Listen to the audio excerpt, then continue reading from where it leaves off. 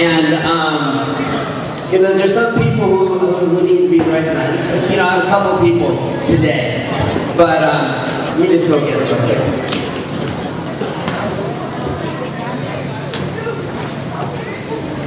So I have two people, and these people, you know, there's a lot of martial artists here I grew up with.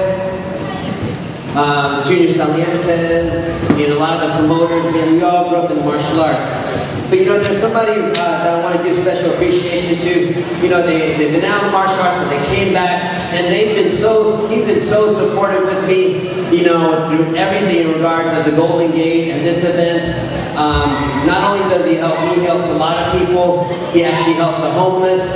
He, as well as, you know, bringing back some of the people that I looked up to when I was a kid, when I was you guys.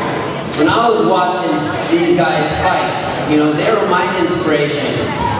So, you know, I'd like to give a special word to Grandmaster Greg Laguerra. As a center judge, he's really gentle with the kids, you know, but man, when he was a kid, he wasn't so nice. I mean, when he was fighting, he wasn't so nice.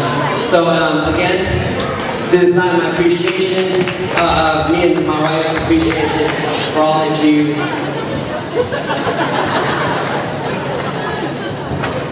do. Also, you know, there's another person, you know, he was